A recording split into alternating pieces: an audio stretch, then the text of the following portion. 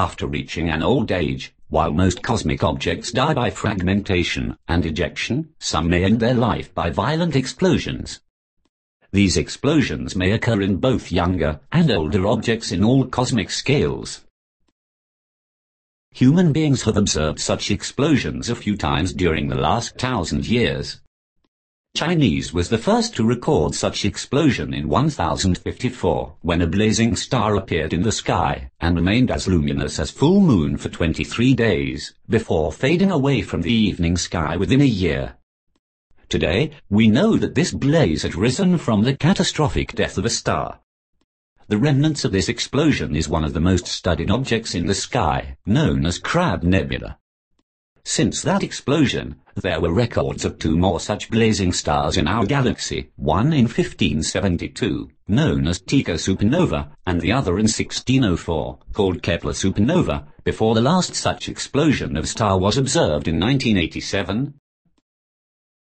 The cosmic structures explode by tearing off the shells, which surround the central object. The shells grow and evolve as a frettle knot, which I have explained in other videos presented in the website www.neuniverse.cosmology.in. In younger objects, the explosions result from the failure of the system to establish a stable frettle structure, which embeds self-similar knot in smaller and smaller hierarchically embedded scales. The excessive outpouring of plasma from the center, which fall in imbalance with the matter streaming towards the center to replenish the burning gases, result in the tearing of the shells in 2 halves. In older structures, which have evolved by following the universal process, discussed before in another video, the explosions occur by ejections of structures from 2 opposite ends of the main outpouring mouths. The stellar explosions occur in all galaxies. It is quite common to observe exploding stars in galaxies. Depending on occurrences in younger or older stars, they are classified as Type 1 and Type 2 supernovae. Type 2 are often seen to occur in stars forming in gas-rich spiral arms. The Type 1 occurs in stars hovering around the galaxy core. Until about 20 years ago, supernovae dominated the study of cosmic explosions. With the launching of the gamma-ray satellites in the early 1990s, a new class of explosions were discovered. They came to be known as gamma-ray bursts. Such explosions poured out huge amount of energies, mostly in gamma rays. Unlike supernovae, they were optically difficult to observe. When optical counterparts of gamma-ray bursts were detected, they were seen to occur in cosmic objects moving at high speed outside our galaxy. They occurred mostly seen in association with dwarf blue galaxies undergoing a very high rate of star formation.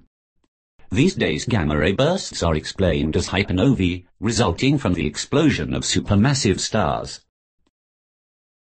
The origin of the redshift blue galaxies, where majority of such bursts occur, has a different explanation in Big Bang cosmology than the mechanism driven by a frettal universe, which I support. As I have talked about in the video about the birth of cosmic structures, the blue dwarf galaxies are ejections from massive galaxies, during the process of undergoing evolution of these galaxies from spiral to elliptical stage. These ejected dwarf structures, in turn, as they evolve, create further ejections of even smaller cosmic bodies, like in a cascade.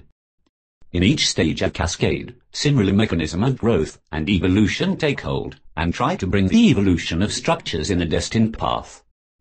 In cases when this process fails, the objects explode by tearing off the shells, or adjust course of evolution by ejecting material from the center.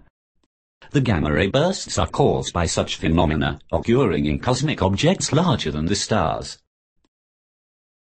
They are often associated in the surroundings of quasars, blazars and BLAC objects, which are cosmic bodies violently varying in their high energy outputs, indicating very unstable systems which may fail to follow the course destined by the frettal design of the universe.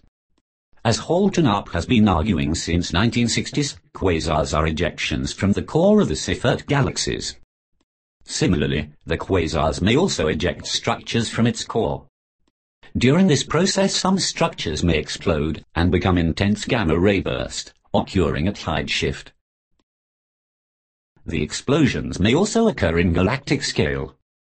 One such example is signals, which outpour huge energies in high energies. Outpour huge energies.